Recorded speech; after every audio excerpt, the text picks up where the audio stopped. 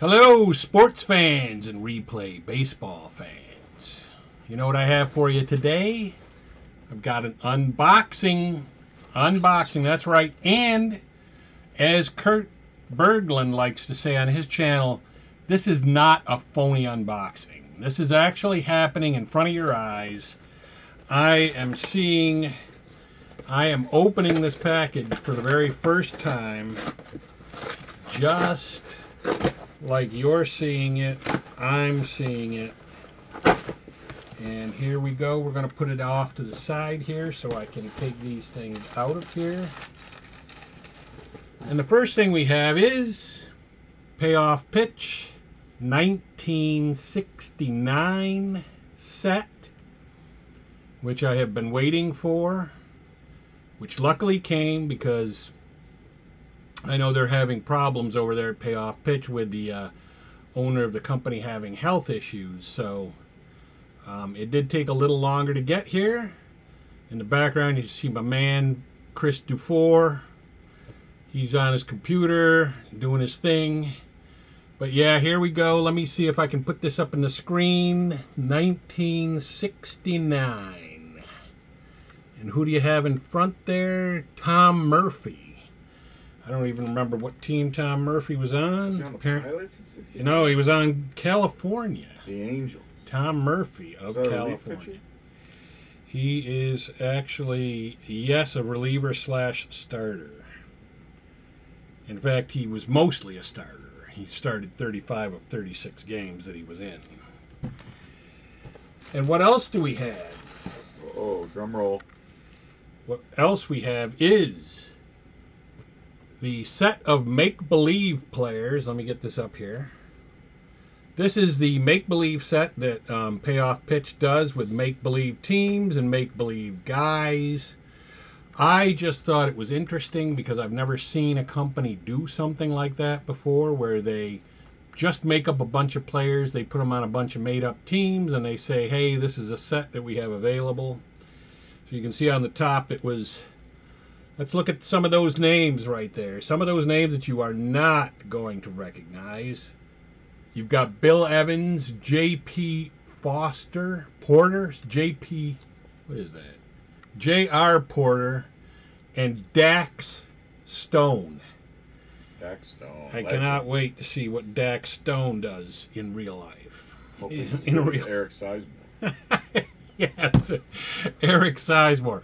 If you missed it, we have it up on the site. The out of the park White Sox game against the Boston Red Sox. And the star of that game was Eric Sizemore. You need to go back and check that out. But that is, let me see, I'm pretty sure we don't have anything else in here. No, we've got some stuff, maybe a letter that says sorry, but you know, I've had health problems, so this is now it even lists, well, you know what, they sent me, now this came in a PDF file as well, and I downloaded the PDF, but this is for the make-believe set. It has all of the trades for the make-believe season, and yeah, there you go, it says fictional season right there. It's got all of the trades, and it has all of the teams and their rosters, and you can see that right there. The teams and the rosters listings, which I would need if it's a bunch of make-believe players that are all just thrown into a package like this. I would have to know what teams all these guys are on, which is going to make it even harder than doing it